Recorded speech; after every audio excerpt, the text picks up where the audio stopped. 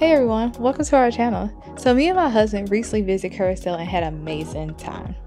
In this video, we'll be giving our full Curaçao travel guide and tips based off our experience traveling here. Curaçao is a Dutch Caribbean island belonging to the Kingdom of the Netherlands. It's just off the coast of Venezuela between Aruba and Bonaire, otherwise known as the ABC Islands. Curaçao does require a digital immigration card. It is 100% free. You can simply search Curaçao digital immigration card or go directly to the country's website, which I'll include the direct link in the description below. You must complete this form within 7 days prior to your arrival. Once processed, you will receive a digital copy. Be sure to save it to your phone or print a copy, as it must be presented at customs upon arrival. There is public transportation in Willemstad and taxis scattered across the island that are marked TX, but personally we recommend that you rent a car and explore the island like we did. The road conditions are typically good, especially in Willemstad and the more touristy areas. If you venture off west or east of the island, you'll notice the opposite, as the roads are a lot rougher. Personally, we felt comfortable driving around. If you rent a car, you will need cash, as majority of the gas stations will not accept card. Curaçao is considered one of the safest islands to visit. However, you still want to be aware of your surroundings, as petty crime can happen anywhere. I wouldn't leave any valuable items unattended in public or in your car. I will say that we felt safe our entire trip, and even more outside of the touristy areas from the locals. Willemstad is the capital of Curaçao. It's also a UNESCO World Heritage Site due to its colored Dutch colonial architecture, multicultural neighborhoods, and national parks.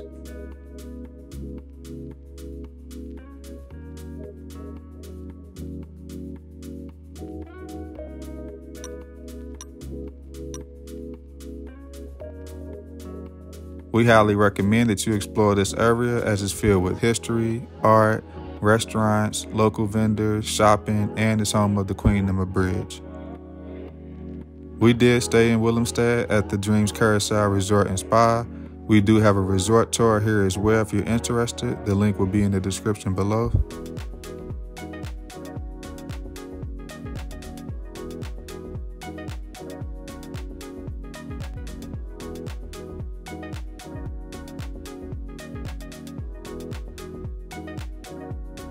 This island has a total of 38 clean beaches, mostly known for its clear blue water beaches, which makes it perfect for diving and snorkeling due to a variety of reef fish and marine life.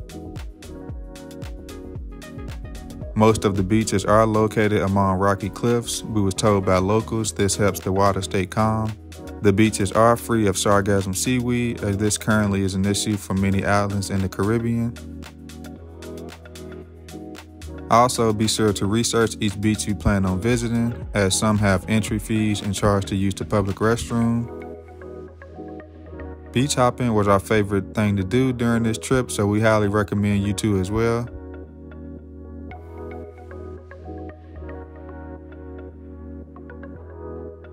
Curaçao is rich in culture and very diverse. Though it's primarily known for its Dutch and Afro-Caribbean influence, it's also home to French, Asian, Latin American, and other descents. The island's native language is Papiamento, which is a Creole blend of African, Spanish, Portuguese, Dutch, French, English, and Awak Indian. Though we didn't get a chance to try any keshi or iguana stew, which are local favorites, our food experience here was good, and there's a great amount of variety throughout the island.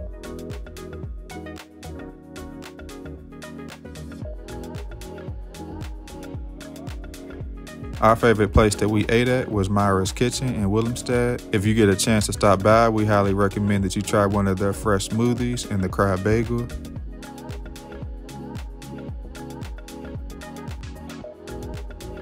The weather here is considered great year-round, especially being that it's outside of the Caribbean hurricane belt, which makes it perfect to visit this island year-round.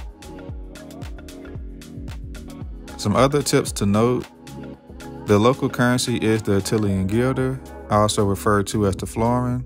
USD is accepted. I'll be sure to put the conversion rate below. Do bring cash if you plan on venturing outside of Willemstad or the touristy areas, as there is a chance the card won't be accepted. If you do prefer to use a local SIM card, the island does have 2 carriers, Digicel and Flow.